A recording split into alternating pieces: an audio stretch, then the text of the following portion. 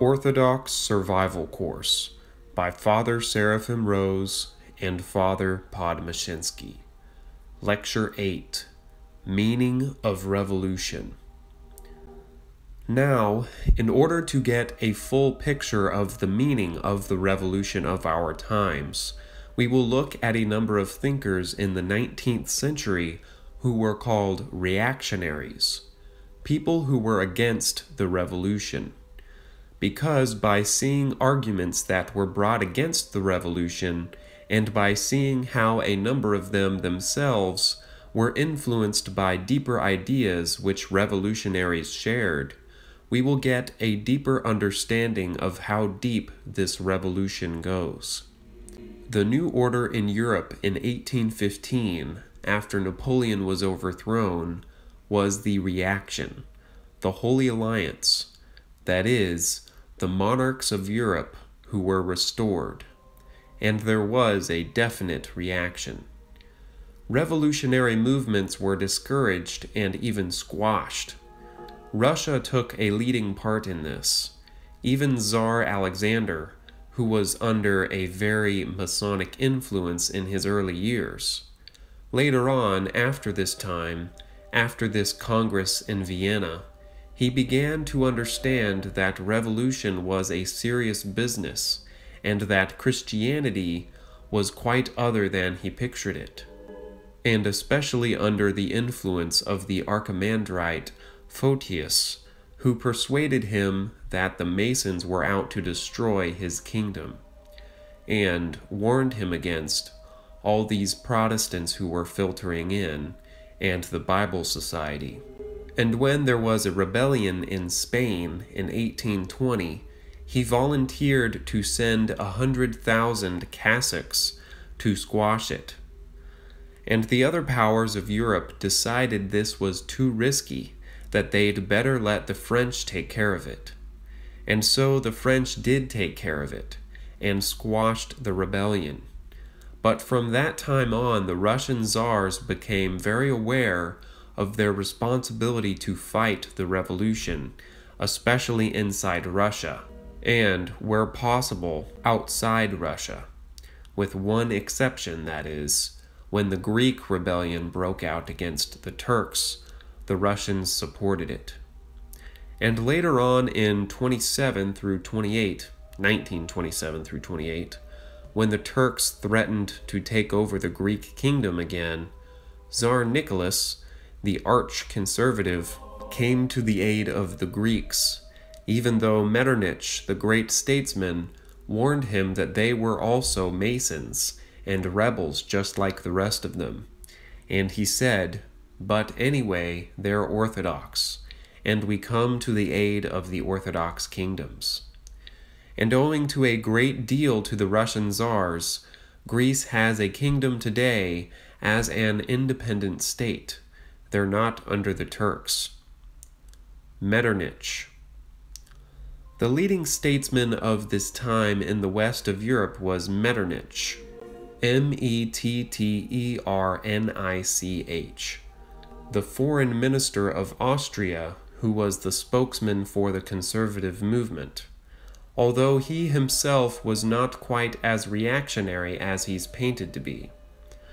There's a brief description of his basic philosophy here in these books on the post-revolutionary epoch.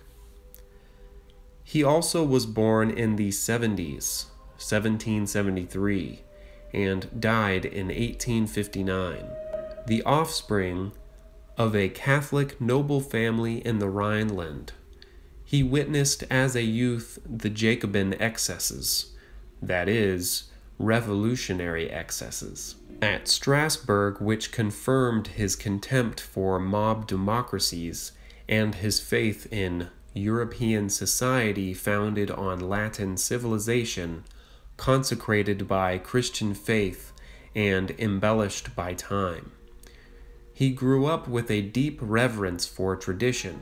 The old regime, in its last days, produced in him its ablest, if not its noblest, representative. He was a fine flower of an age that is now only a memory.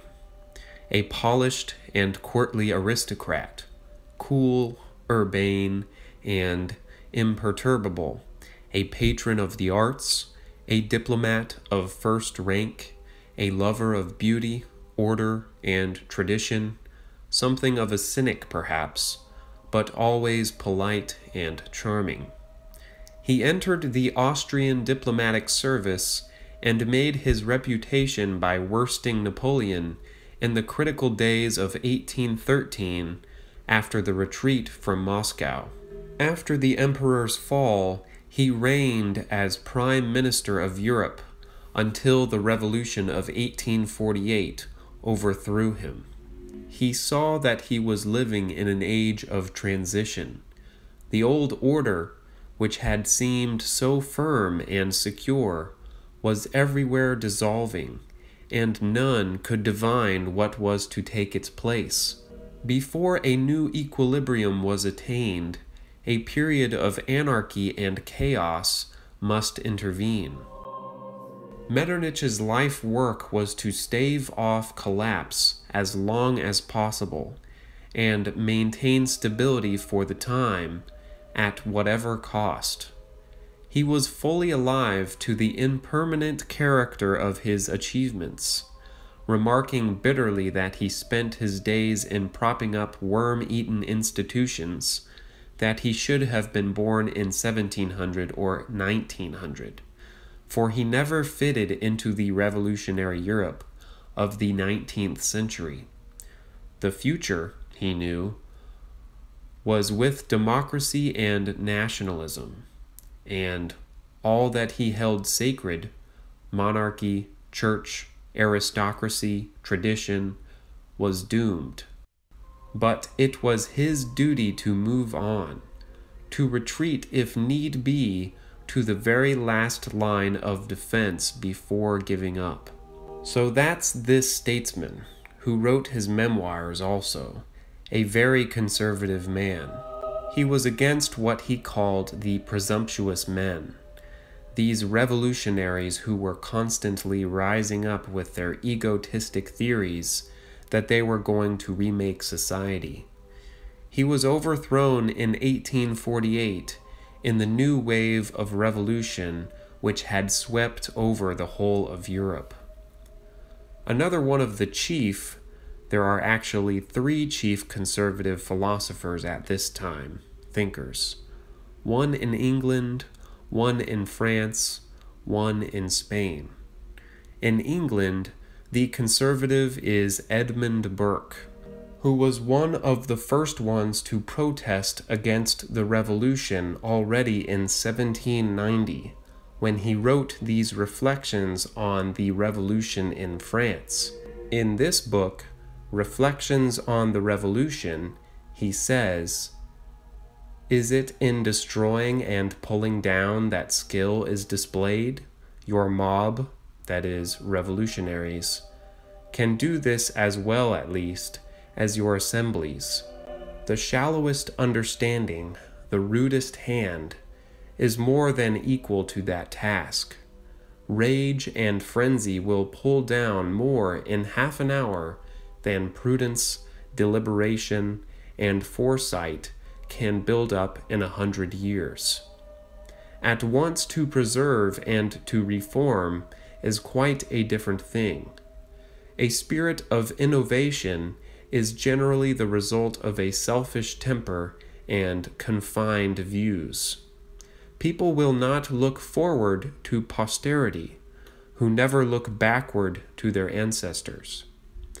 By a constitutional policy working after the pattern of nature, that is, we English, we transmit our government and our privileges in the same manner in which we enjoy and transmit our property and our lives. The institutions of policy, the goods of fortune, the gifts of providence are handed down to us, and from us, in the same course and order.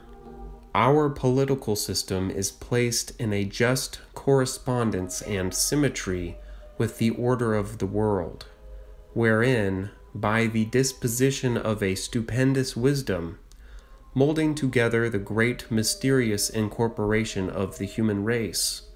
The whole, at one time, is never old, or middle-aged, or young, but, in a condition of unchangeable constancy, moves on through the varied tenor of perpetual decay, fall, renovation, and progression. Thus, by preserving the method of nature in the conduct of the state in what we improve, we are never wholly new. In what we retain, we are never wholly obsolete. A disposition to preserve and an ability to improve, taken together, will be my standard of a statesman. Of course, these are very sensible words, spoken against people who talk about novelty for the sake of novelty and show that they don't know how to bring it about. And when they do bring it about, they really upset the whole society. But of course, he was an Englishman. What his idea of conservatism is preserving whatever we have. And whatever we have is the English monarchy, with the developing already idea of democracy. At that time, it was still quite conservative. Only the aristocrats had the right to vote, the upper classes, and the parliament was not at all representative of the whole people. It was gradually evolving in that direction, however. And, of course, he was undoubtedly an Anglican, and already that's a falling away even from Catholicism. Catholicism's falling away from Orthodoxy, and you can evolve a new religion of Anglicanism. It means, even though he's very conservative, that there's no underlying principle which he can rely on. And it's only a matter of time until, as we shall see, this kind of conservatism can evolve into something which is quite democratic and already utopian. And so, this kind of conservatism will not go very far. Donoso Cortés. But there's a second thinker of this time a little bit later, born 1809, died in 1853, who lived in Spain. His name is Juan Donoso Cortés. I think he was a prince or a count or something. He is not too well known in the West, although one of his books has been translated into English. And he is the most philosophical of all the people in the West who wrote about against the revolution. He wrote his great book in 1852 called Essays on Catholicism, Liberalism, and Socialism. He's a Marquis of Valdegamas, and he is most significant because he clearly saw that this revolution is not some kind of an aimless thing. It has definite purpose behind it, and he even said that the revolution is theological. In order to defeat it, you must have a different theology. He was especially against the great anarchist of his time, Proudhon, whom we shall talk about in the next lecture.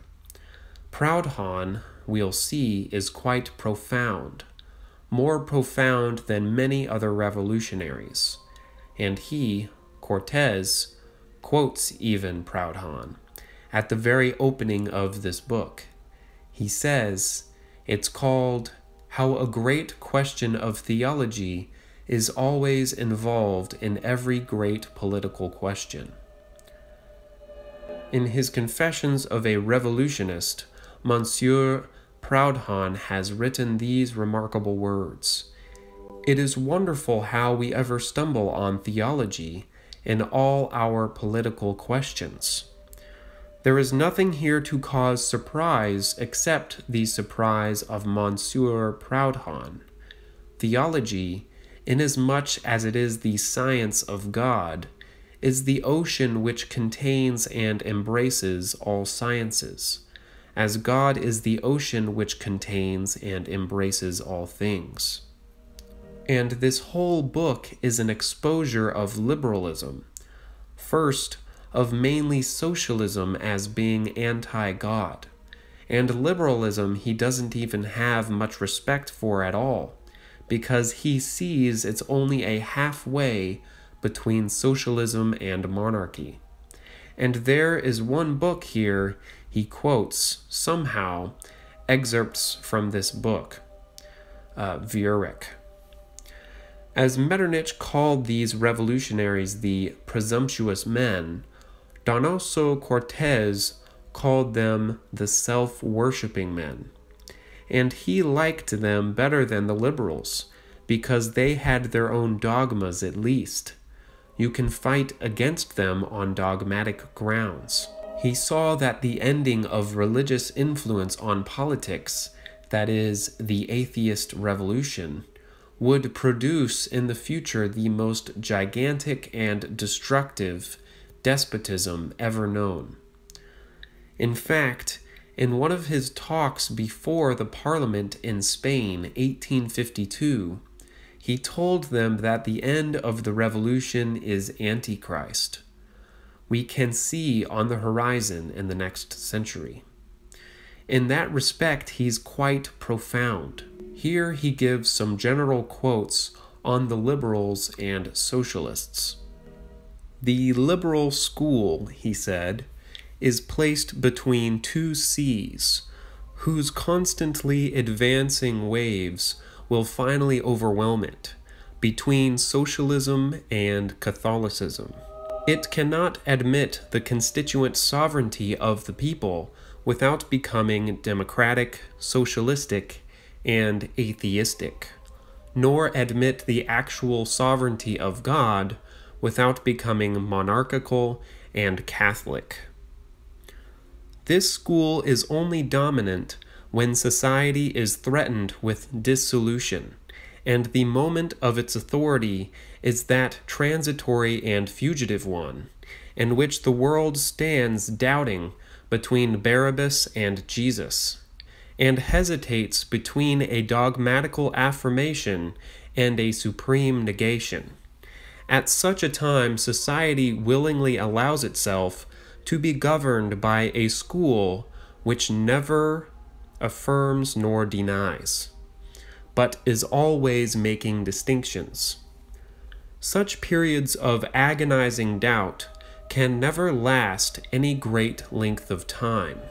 Man was born to act, and will resolutely declare either for Barabbas or Jesus, and overturn all that the sophists have attempted to establish, the socialist schools, whom we may always think of as Marx, Proudhon, Saint Simon, Owen, Fourier, and all those thinkers, possess great advantages over the liberal school, precisely because they approach, to state, directly all great problems and questions, and always give a peremptory and decisive solution. The strength of socialism consists in its being a system of theology, and it is destructive only because it is a satanic theology. The socialist schools, as they are theological, will prevail over the liberal because the latter is anti-theological and skeptical. But they themselves, on account of their satanic element, will be vanquished by the Catholic school, which is at the same time theological and divine.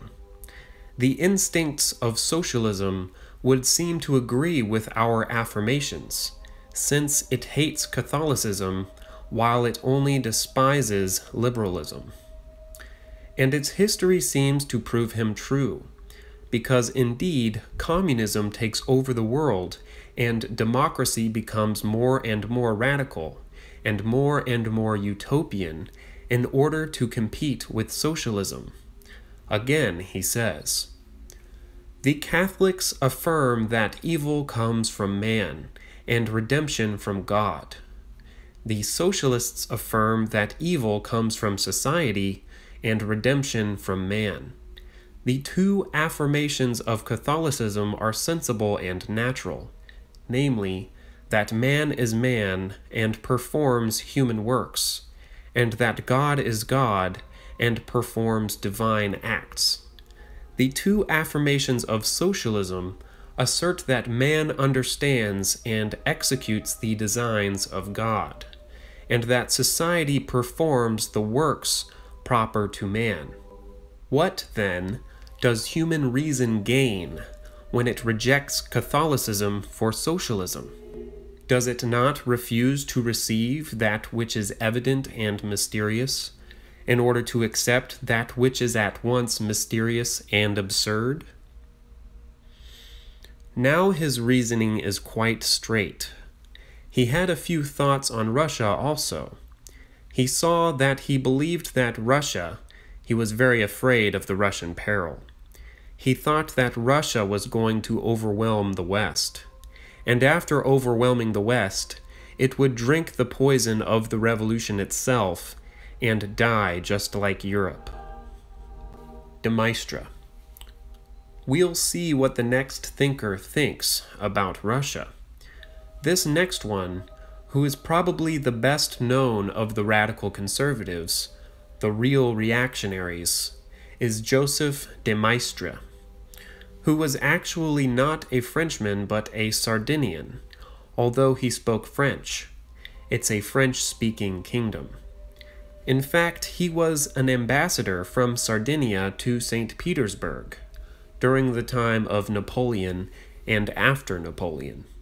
He was born in 1753 and died in 1821. He is the apologist for the divine right of kings in the 18th century tradition.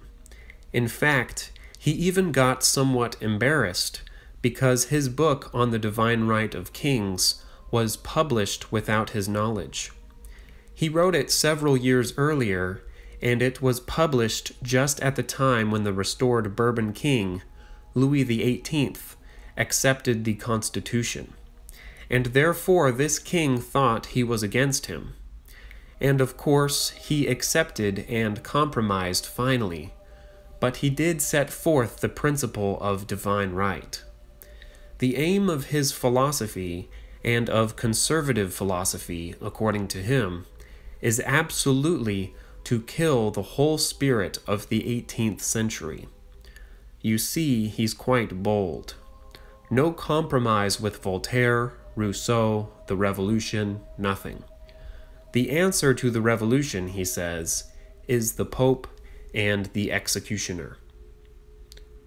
Quote, Vierek, page 29 through 32. In fact, he has a whole page in one of his books in which he praises the man, the executioner with the axe in his hand, who comes home at night to his wife with a clean conscience, because he has done the duty of society. He is actually quite, himself, rationalistic. It's just that he starts in a different place. He starts with absolute Catholicism, and he's rather a cold thinker, but very astute, very clear thinking. He can see that these other rationalists, or atheist rationalists, begin without God, and therefore they end in absurdity. He wrote one book on God in society, and it came out during Napoleon's time. And there's a few excerpts here that we'll quote from him. One of the gravest errors of a century which embraced them all. See how immediately he leaps on the 18th century. Was to believe that a political constitution could be written and created a priori, whereas reason and experience agree that a constitution is a divine work, and that it is precisely the most fundamental and most essentially constitutional elements in the nation's laws that cannot be written. This quote is very profound, because obviously these countries of Europe had an orderly government, their own traditions. An absolute monarch is, of course, not absolute, because he is always hedged about, first of all by the church, then by his nobles, then by what the people want. And no absolute monarch was ever just some kind of absolute despot, except for the revolutionary despots, who have no kind of tradition to stop them. And of course, the Constitution is not a piece of paper. It's something which comes out of the experience of a whole nation, based largely on religion. Again, he says, "Everything therefore brings us back to the general rule. Man cannot make a constitution, and no legitimate constitution can be written. The corpus of fundamental laws that constitute a civil or religious society have never been written and never will be written. This can only be done when a society is already constituted. Yet it is impossible to spell out or explain in writing certain individual articles. But almost always these declarations are the effect or the cause of very great evils, and always cost the people more than what they are worth." From that point of view, he's quite wise. These people, who think they're all of a sudden going to put down a whole new government on paper, always end up by creating despotism, having to revise the Constitution, finally abolishing the Constitution, and establishing some kind of new monarch like Napoleon. But we see in this de Maistre, who was the most fanatical anti-revolutionary, we see a very interesting thing. Because he was so very anti-revolutionary and at the same time was very rational, he came to new conclusions which were not in the European philosophy of the past. He saw that revolution was a very strong movement, and you had to have something very strong to oppose it. And therefore he became the apologist for the Pope. And in fact, he said, "Without the Pope, sovereign pontiff, there is no real Christianity." In fact, he said, the Pope in himself is Christianity, as if the Pope in himself entirely represents Christianity. So his position of being an anti-traditional, being menaced with the revolution, leads him to a new kind of rationalist absolutism, the absolutism of the Pope. In fact, he was one of the chief people whose ideas related to lead to the doctrine of papal infallibility, proclaimed in 1870, which is something new. The Catholics didn't have it before. They say it developed out of the past. It was only then, against the revolution, that they had to proclaim something new. That is, the Pope himself is the one outward standard you can see, which will protect you from the revolution. It is quite a long book. I have the French edition of the book on the Pope by de Maistre. He talks about all kinds. The Russian Church also is here. And we'll see what he said about the Russian Church here.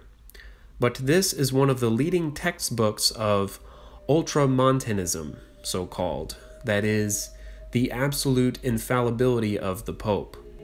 But it's something new, even in Catholic tradition, as an outward, absolutely external, and clear standard which you can oppose to revolution.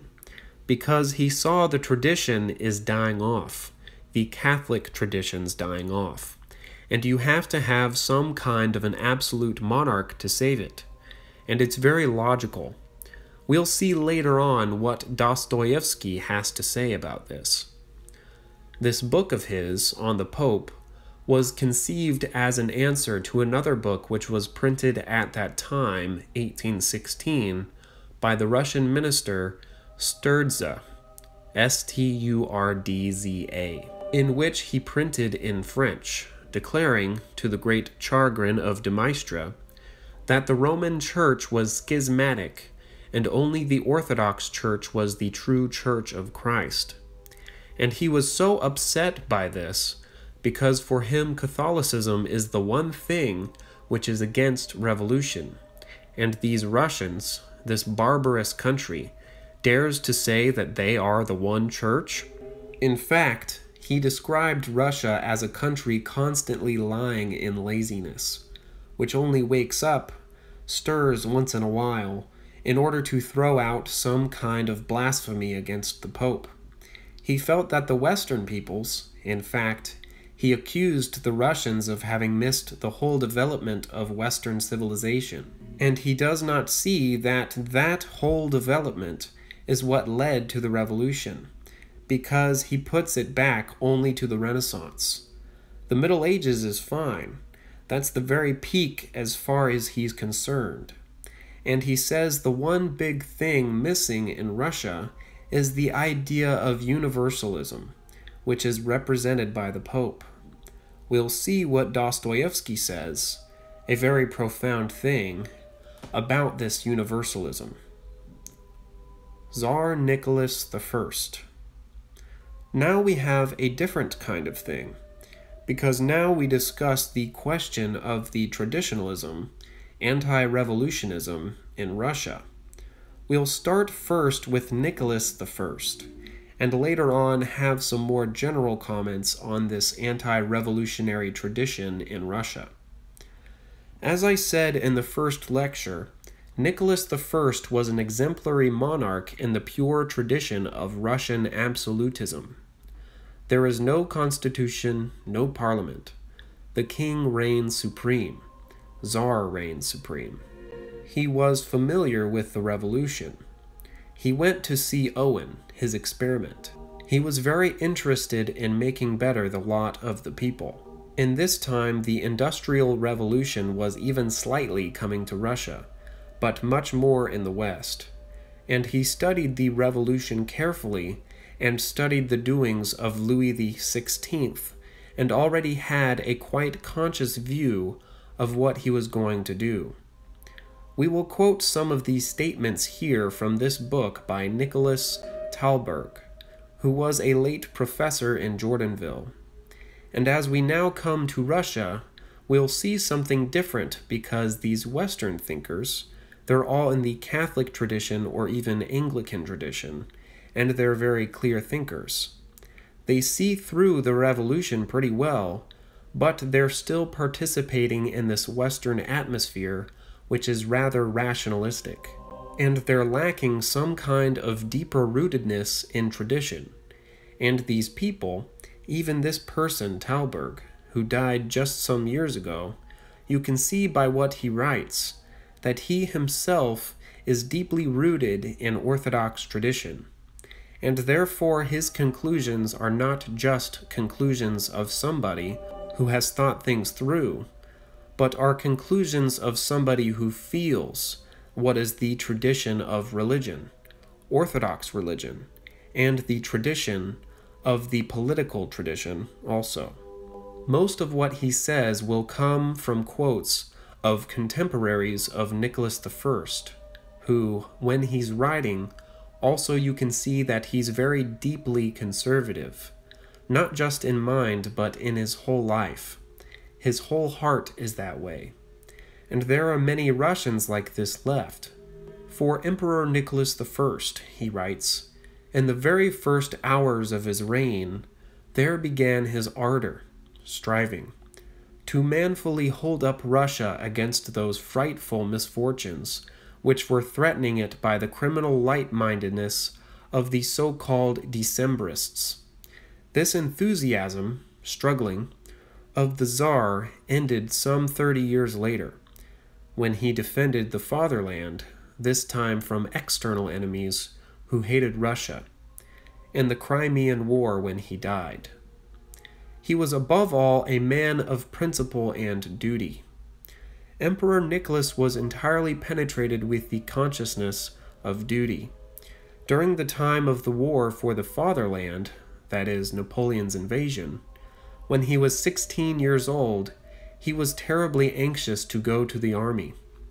I was ashamed, he said, to see myself useless, a useless creature on the earth, not even fit to be able to die a brave death. 6 years before he ascended the throne, he was terribly distressed to the point of tears when Emperor Alexander, his older brother, told him of his intention to leave the throne, which he would hand over to Nicholas. Although there was one brother older than Nicholas, Constantine.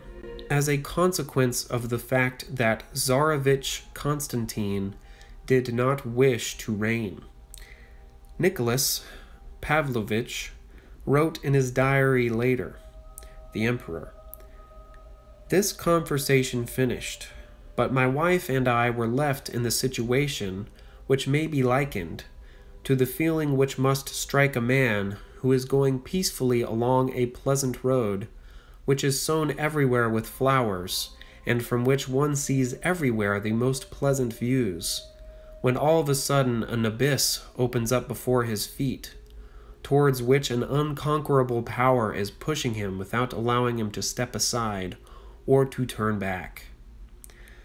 This is the way he felt from the very beginning, that he was going to be Tsar. And he felt this was a terrible burden. He did not want to be the Tsar. You see the difference already. Revolutionaries struggled just to beat everybody else off so they can be the head.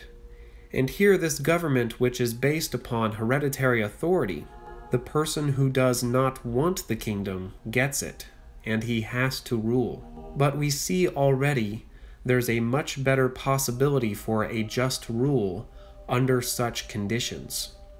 His kingdom, his reign, began with the rebellion of the Decembrists, who were infected by the revolutionary ideas. This is the way he spoke to the senior officers of the Guard, gathered by him on the morning of December 14th, when the rebellion had become known already. And he said to them, "I am peaceful since my conscience is clear. You know, sirs, that I did not seek the crown. I do find that I have neither the experience nor the needful talents to bear such a heavy burden. But since the Lord entrusted this to me, and as it is likewise the will of my brothers, and the fundamental laws of the land, therefore I shall dare to defend it, and no one in the world will be able to wrest it away from me. I know my obligations, and I shall be able to fulfill them." The Russian emperor, in case of misfortune, must die with his sword in his hands. But in any case, without foreseeing by what means we will be able to come out of this crisis, I will in that case entrust my son to you. During this rebellion of the Decembrists, which was not a bloody thing like what happened in France, just a number of officers who began to demand a constitution, and was easily dispersed because of the boldness of the Tsar. He went right out in the midst of them at the head of his troops. I believe the 5 ringleaders were hanged, and the rest were sent into exile. And when he was asked about having mercy on them, he said, "The law dictates punishment for them, and I will not make use of the right of mercy that belongs to me regarding them. I will be unwavering. I am obliged to give this lesson to Russia and to Europe." Studying history in his youth, he was especially interested in the French Revolution. At that time, he said, King Louis XVI did not understand his obligations, and for this he was punished. To be merciful does not mean to be weak. The sovereign does not have the right to forgive the enemies of the government. And in 1825, these enemies were the Decembrists, and so the emperor subjected them to punishment. But at the same time, he kept a strictness. The sovereign revealed also great concern with regard to these rebels, which was bound up with the general laws concerning prisoners. We'll see now what a contrast is here between this and not only revolutionaries who simply kill people off without mercy, but even the liberals. In his own handwriting, the emperor gave to the commandment of the Peter Paul Fortress prison the following words: "The prisoner Ryeliev should be placed in the Alexevsky prison, but his hands should not be bound. He should be given paper for writing, and whatever he will write to me in his own hands is to be given to me every day. The prison Karhovsky is to be kept better than ordinary prisoners. He's to be given tea and everything else that he wants. I will undertake the keeping of Karhovsky on my own income. Since Batankov is sick and wounded, his condition is to be made as easy as possible. Sergei Muravyev is to be kept under strict arrest according to your judgment. He is wounded and weak. He is to be given everything he needs. There is to be every day a doctor's examination of him, and his wounds are to be rebound." Then all the arrested and prisoners were ordered by the Tsar to be given a better type of food, tobacco, books of religious content, and a priest was to be allowed to come to them for spiritual conversation. They were not to be forbidden to write to their relatives, of course, only through the commandment. That is, he would read the letters. On 19th of December, the sovereign sent the wife of one of these revolutionaries, Ryeliev, 2,000 rubles and a reassuring letter from her husband. She wrote to Ryeliev, that is, her husband, "My friend, I do not know with what feelings or words to express the unutterable mercy of our monarch. After the guilty ones were condemned, in a year, he made their condition even easier. The chief means of his mercy was through secret decrees. The fulfilling of them he entrusted to his authorized agent, General Leparsky. Go with the commandment to Nerchinsk, Serbia, and ease the lot of the unfortunate ones there," he told him. "I give you full authority in this. I know that you will be able to harmonize the duty of service, that is, the fact that they're prisoners, with Christian compassion." Leparsky fulfilled exactly the directions of the sovereign, and by this earned the love of the Decembrists and their wives. And all the good things which he did for the prisoners and their wives, they thought were owing to his own good heart, without understanding that he was only doing with great joy what had been commanded him by the sovereign. We see here a spirit of Christian compassion, which is totally foreign to communism, to socialism, to liberalism, and to even these ordinary monarchs in the West. There were a few incidents in the life of Tsar Nicholas which reveal a different attitude to the whole process of governing, and the attitude of the king toward his subjects. There was in 1849, during the month of May, a parade in which 60,000 troops took part. Many spectators were present. When at the time of the ceremonial march, of course, the Tsar is standing there ready to salute the soldiers, the 2nd Battalion of the Yagursky Legion, in which Lvov was the leader, the sovereign with his inimitable voice, which was quite loud, commanded, "Parade, stop." The whole regiment stopped dead in their tracks. The sovereign, with a sign of his hand, stopped the music and called Lvov, the leader, out of the ranks. In the hearing of all, he turned to him and said, "Lvov, by an unfortunate mistake, you have unjustly and completely innocently suffered," because earlier he had accused him of taking part in this very conspiracy that Dostoevsky was caught in. These people studying the writings of Fourier and talking about the overthrow of the government. And he was mistaken for somebody else by the sovereign. And here, before 60,000 troops and many thousands of spectators, he apologizes.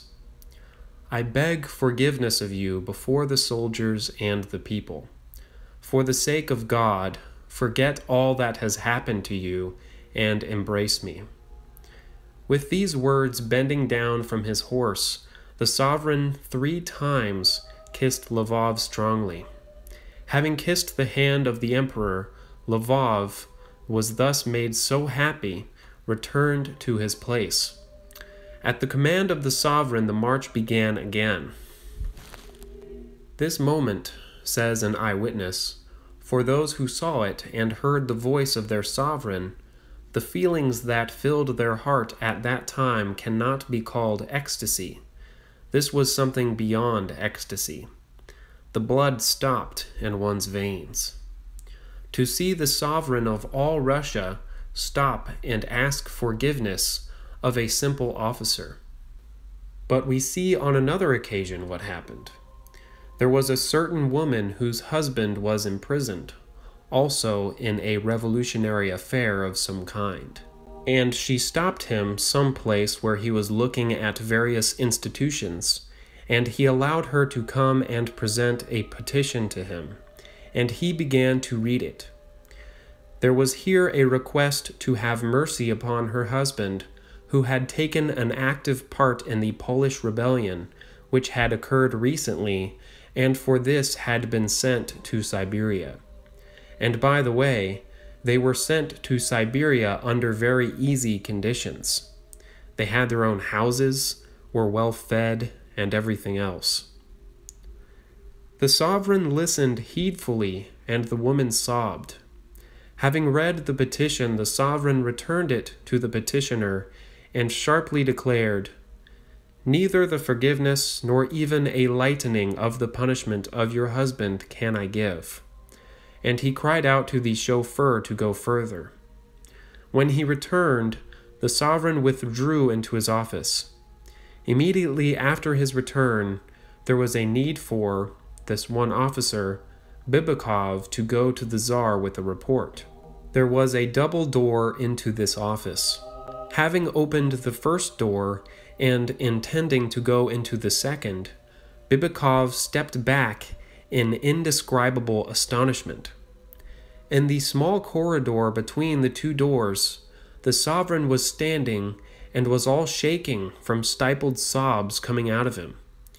Great tears were coming out of his eyes. "What is wrong with you, your majesty?" Bibikov mumbled. "Oh, Bibikov," he said, "if only you knew how difficult, how terrible it is to be unable to forgive. I cannot forgive now this man. That would be weakness. But after some time make another report to me about him." We see here the combination of absolute strictness because he knows that weakness leads to overthrow of government. And that's exactly what the revolutionaries are feeding upon. This liberalism which creeps into their governments and allows them to constantly say, "Well, we really believe the same thing as you, almost. We're working for the same end, and we'll forgive you, and everything will be fine." And instead he was very strict, at the same time very merciful. And when the conditions were such that this weakness would not cause a temptation to people to say that he's soft on the revolutionaries, and therefore the revolutionaries can develop themselves, then he's extremely kind. And you can see his heart is filled with compassion for them. But his sense of duty would not allow him to do what would be for the harm of the whole people.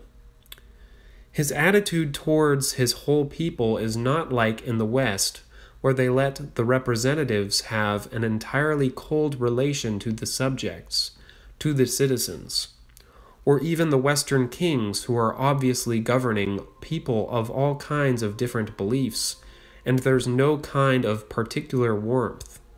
In some Western states there still was, in the monarchies perhaps. This is rapidly being lost.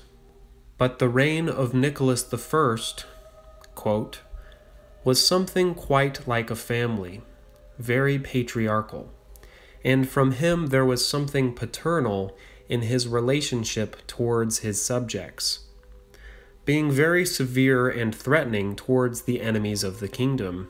He was at the same time merciful and filled with love for his good and faithful subjects. In his addresses to the people and his soldiers, he would often address them as "my children." Once he was traveling, he wanted to have a special word to say to certain troops.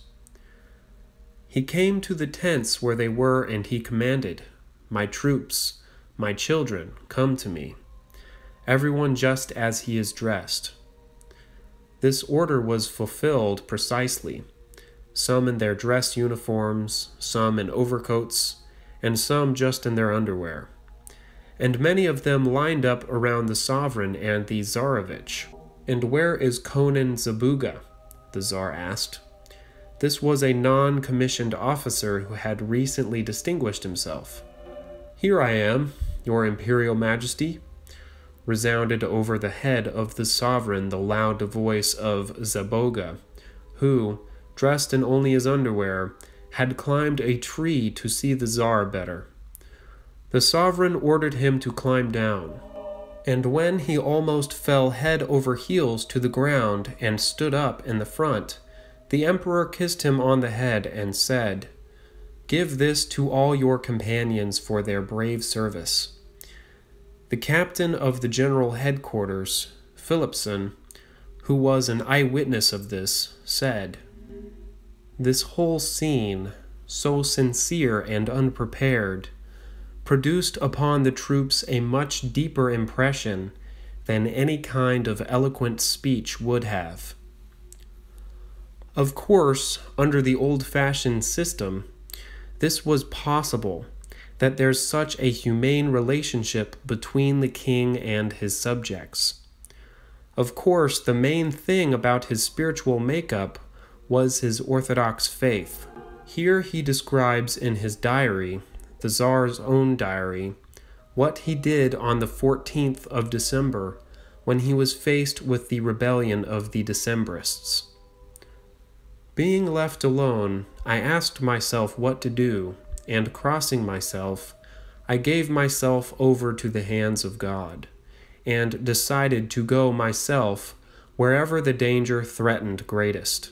And he admitted later that at this time, besides this decision, he had no definite plan of action, but to trust in God. Another time he was traveling and fell down off his horse and broke his shoulder and was left with only one of his orderlies. And this is what he said to the orderly: "I feel that I've broken my shoulder. This is good. This means God is waking me up. That one does not need to make any kind of plans without asking his help first." For a king to be thinking like this, of course, shows that he is absolute ruler, theoretically, but above him is God. Concerning his heir, Alexander, who became Alexander II, he says, "We were speaking also about Shasha, Alexander, and we both thought that he was showing great weakness in his character, and was allowing himself to be easily given over to distractions. I am hoping all the time that this will pass as he grows up, so that, because the foundations of his character are so good, one can expect a great deal. But without this strength of character, he will fall, for his work, as emperor, will be no lighter than mine. And what is it that saves me? Of course, not my talents. I am a simple man, but my hope in God and my firm will to act. That is all that I have." And when he was celebrating the 25th anniversary of his reign, and when people were surrounding him and giving him glory, his daughter went up to him and said, "Aren't you happy now, Papa? Aren't you satisfied with yourself?" And he said, "With myself?" And pointing his hand to heaven, he said, I am just a splinter of wood. That is, this very thing that we Americans have so strong, satisfaction with ourselves, the Tsar himself did not even have it. He is so aware that he is serving something else. I have here the comments of a certain Spanish writer in the 1850s writing about Tsar Nicholas, a certain Vidal. In general, he says, the Eastern question, which the Western diplomats were so occupied with then, the question of Turkey, it is not strange that this question cannot be solved by those who so often allow themselves to be blinded by the disorderly theories of our so-called government representatives. But if we look with some heedfulness and dispassion at the character of Russian diplomacy, we will immediately see the enormous contrast which has always been presented, on the one hand, by the ability of the Moscow government, and on the other hand, by the paradoxes of our own government people. Quote, intrigues and money are the agents which, more than anything else, affect our own governments. And we know at that time that all the English, French, everybody was so filled with sending agents, and being bought up and everything else, thinking only about their narrow national interests, and breaking treaties as though they're nothing. Yet if there is a chance to get away with it, because we everywhere and always see such complete non-entities, with a few exceptions, in the higher places of administration, at the head of the armies, at the governance of the diplomatic corps, and even in the professorships of our universities. The Russian government does not follow this very poor example. They use in their service all the best people, without paying attention to special, their political opinions, their origins, and so forth. In a word, the Russian government has always followed in this case the most liberal politics which our representatives do not know anything about. After having fought against Islam for so many centuries, Christian Europe goes to it for assistance and has taken it under its protection when it was ready to fall apart, and, under the pretext of placing a barrier to despotism, it is sharpening its sword for the defense of another despotism. This refers, of course, to the fact that, considering the Tsar is in this great peril, that they're only trying to expand. The Western powers are constantly supporting Turkey, and it even happened that, during the Crimean War, the Tsar was kind. He did it only for the sake of the Orthodox peoples of the Balkans and Greece. And he knew that the English and French would take the side of the Turks just to oppose him. And he was counting on his, I think it was his cousin, the Emperor of Austria and of Germany. And they guaranteed that they would be on his side. But they found that it would be diplomatically better to be on the other side, because the balance was better that way, and therefore they broke their promises. And he wrote to the Emperor of Austria, and he said, "Don't tell me that you too are going to fight under the sign of the Turkish crescent. It's enough for this barbarian English and French to do it, but you, my own cousin, you're supposed to be standing for monarchy." And that hurt him very much when someone had given him a promise. His fellow monarch had given a promise, and would not keep it for the sake of politics. And he always was faithful to his promises.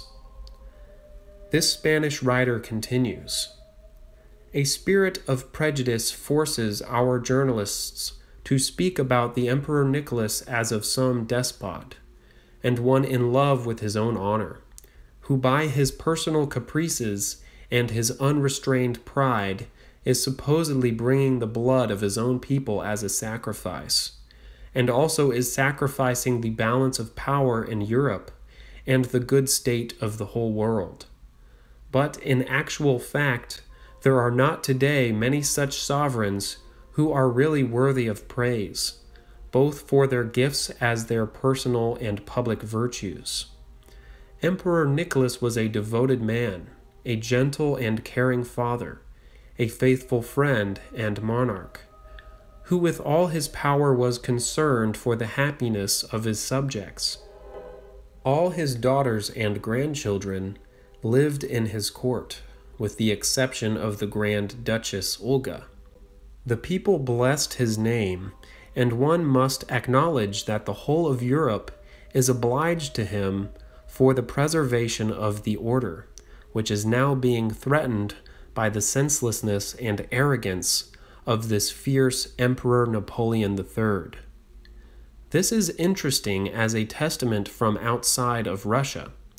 Of course, inside of Russia, he was greatly loved by all except the revolutionaries. Now let us examine how such a one as this dies. I have a full account of his last days. The doctor who attended him said the following: "From the time when I began my medical practice, I have never seen a death anything like this death. I did not even consider it possible that the consciousness of precisely fulfilled duty, joined with an unwavering firmness of will, should to such an extent be dominant, even at the fatal moment when the soul is freed from its earthly shell, so as to go to eternal repose and happiness. I repeat, I would have considered this impossible if I had not had the misfortune to live to see all this man die." The Empress Alexandra Fyodorevna offered to the Tsar, as he was dying, that he should receive Holy Communion. He was disturbed that he should not have to receive the holy gifts lying down and not fully clothed. His confessor, the proto-presbyter Vasily Vazhanov, said that in his life he had instructed many poor people as they were dying, but never had he seen in such a one such faith as in Emperor Nicholas I, which triumphed over the approaching death. Another eyewitness of the last hours of the life of the sovereign expressed the opinion that had an atheist been brought into the room of the Tsar then, he would have become a believer. After communion, the sovereign pronounced the words, "O Lord, accept me in peace." The empress recited, "Our Father." After the pronouncing of the emperor's favorite words, "Thy will be done," he said, "Always, always." Several times he then repeated the prayer, "Now lettest thy servant depart in peace, O Master, according to thy word." Then the sovereign gave all necessary instructions concerning his burial. He demanded that there be as little expense as possible for the funeral. He forbade that the hall be decked with black where his body would be, for this was not according to Orthodox custom.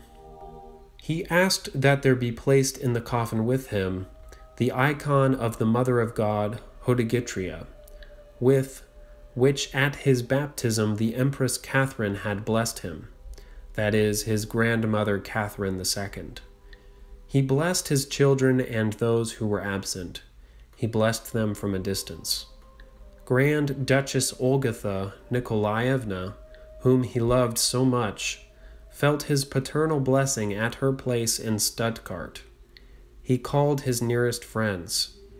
To the heir to the throne he specially recommended Count Alderberg, saying, "This counselor has been a close friend to me for 40 years.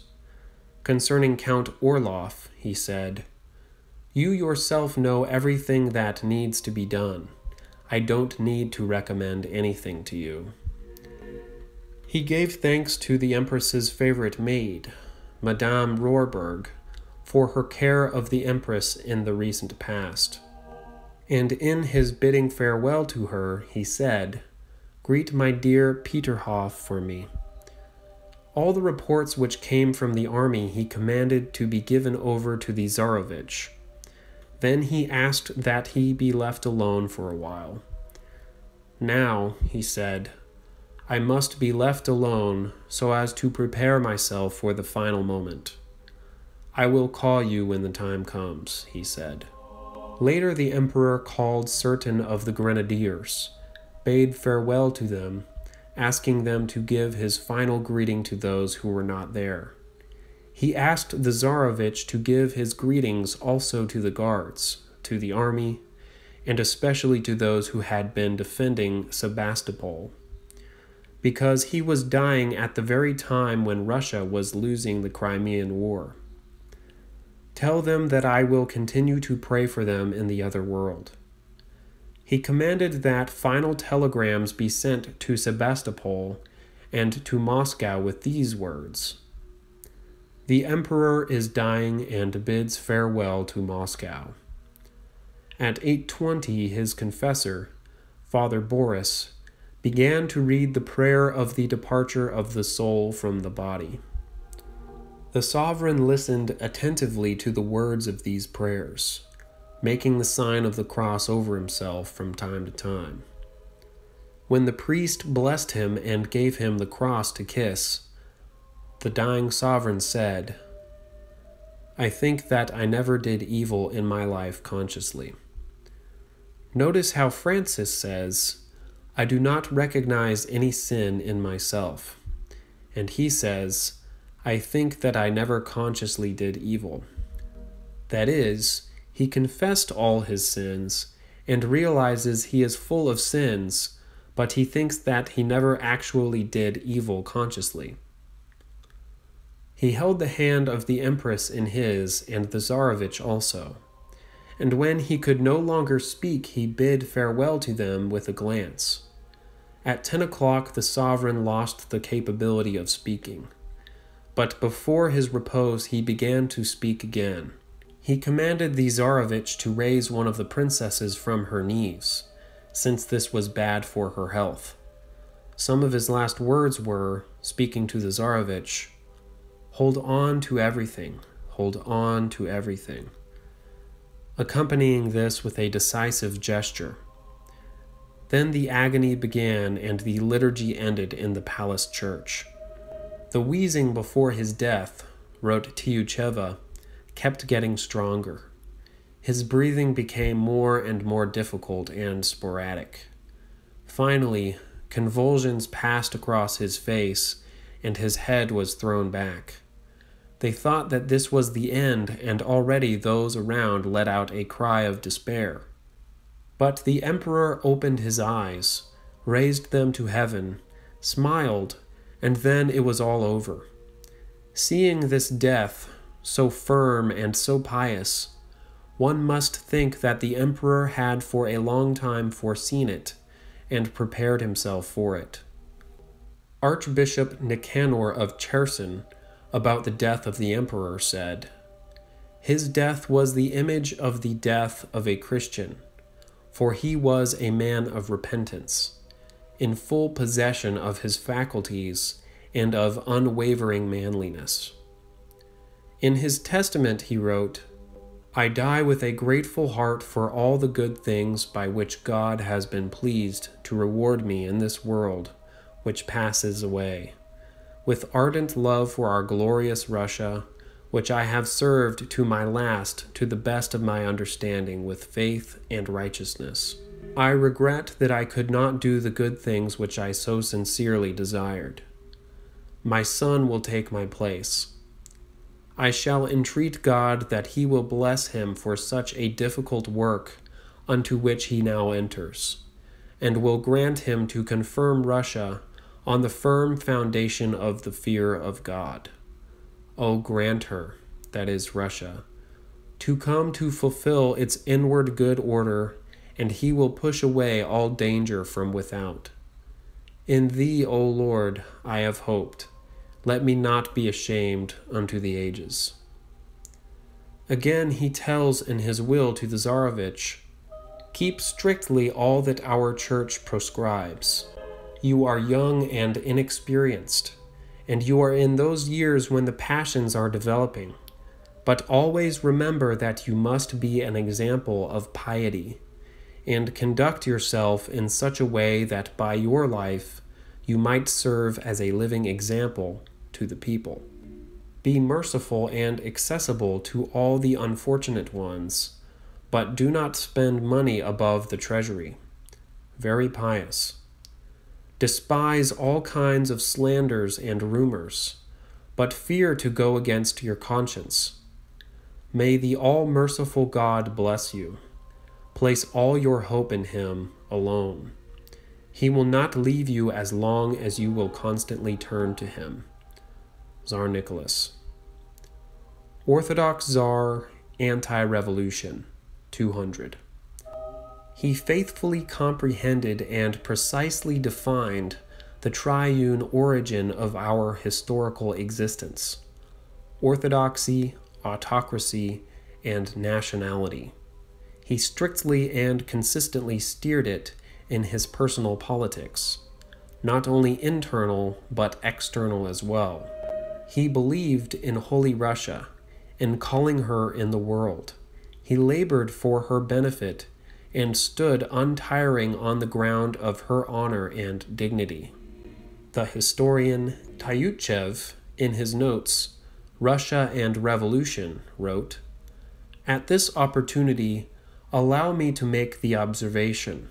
In what way could it have happened that, among all the sovereigns of Europe, and equally among the political figures that guided her in recent times, only one could be found who, from the very beginning, recognized and proclaimed the great delusion of 1830, and who, from that time alone in Europe, and perhaps alone amongst all those around him, who constantly refused to yield to it. At that time, 1848, fortunately, there was a sovereign on the Russian throne in whom was embodied the Russian idea, and in the present world situation, it was the Russian idea alone that was so distinct from this revolutionary environment, and which could evaluate the facts that manifested themselves in it. Had Nicholas died in 1850, he would not have lived until the disastrous war with France and England, which cut short his life and cast a gloomy shadow over his reign. But this shadow exists only for contemporaries. In the light of dispassionate history, it vanishes, and Nicholas stands in the ranks of the most celebrated and valiant kings in history. Helped Austria without reward, 201. In his Thoughts and Recollections, Prince Otto Bismarck says, "In the history of European states, one can barely find another example of a monarch of such great power showing a neighboring state favor like that which Emperor Nicholas showed to Austria.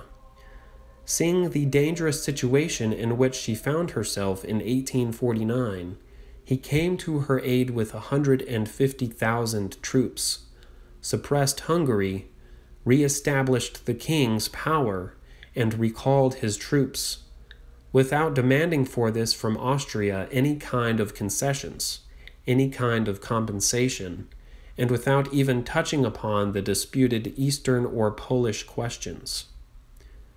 In Hungary and in Olmütz, Emperor Nicholas acted with the conviction that he, as a representative of the monarchist principle, was called by fate to declare war on the revolution, which approached from the West.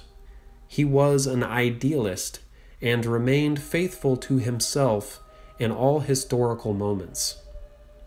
Idealist, 202. The famous general A.O. Diugamel wrote, "The throne had never yet been occupied by a more noble knight, by a more honorable man. He never consented to any trace whatsoever of the revolution, and even liberalism aroused his suspicion. In his capacity as the autocrat of all Russia, Emperor Nicholas came early to the conviction that there was no other salvation for the empire than a union with conservative principles, and in the course of his 30-year reign, he never deviated from his preordained path. Recognized Louis Philippe, 203. Confirmation of what has been said may be found in the sovereign's relationship to the July Revolution of 1830 in France, and to the seizure of the throne by King Louis Philippe of Orléans, in violation of the lawful rights of the grandson of King Karl X. The emperor for a long time did not agree to recognize him, despite the arguments of the ambassador in France, Count Bozzo di Borboro. Finally, to the arguments of the latter were joined those of the Minister of Internal Affairs, Count Nesselrode, who presented the Tsar with a corresponding report. On it, the resolution was placed by the sovereign: "I know not which is more to be preferred, a republic or a similar so-called monarchy." Then he added, "I surrender to your arguments, but I call heaven to witness that this is, and always will be, against my conscience, and that this is the most painful effort I have ever made." B. Golgov, Andreev, 135, 6, 7, and 158 through 59. We are in possession of a treasure which cannot be valued. He thus characterizes the Church, and continues, "This Church, which, like a chaste virgin, is the only one that has preserved itself from the time of the apostles in its innocent original purity. This Church, complete with its profound dogmas and most minute external rituals, was, as it were, brought down from heaven for the Russian people, which alone has the power to resolve all the intricacies of our perplexities and questions. And this Church, which was created for life, we, even up to now, have not brought into our life." Gogol loudly and with conviction declared that the truth is in orthodoxy and in the Orthodox Russian autocracy, that the historical to be or not to be is resolved by Orthodox Russian culture, and that the immediate fate of the whole world depends on its preservation. The world is at the point of death, and we are entering the pre-apocalyptic period of world history. Having been made indignant by the fact that Gogol dared to see the salvation of Russia in religio-mystical inward activities, in ascetic podvigs and prayer, and that he therefore considered the work of preaching to be higher than all the works, Belinsky, in this connection, wrote in his letter, "Russia sees salvation neither in mysticism, nor in asceticism, nor in pietism, but in the success of civilization, enlightenment, and humanity. She needs neither sermons, she has heard enough of them, nor prayers. She has had enough of their endless repetitions, but the awakening in her people of a sense of human worth." This concludes the reading of Part 1 of Lecture 8 of Orthodox Survival Course by Father Seraphim Rose and Father Pod Mashensky. Be sure to like, share, and subscribe, and also be sure to click the notification bell to be notified of when I post new videos or do live streams. And check out my social media in the description. Thank you, and God bless.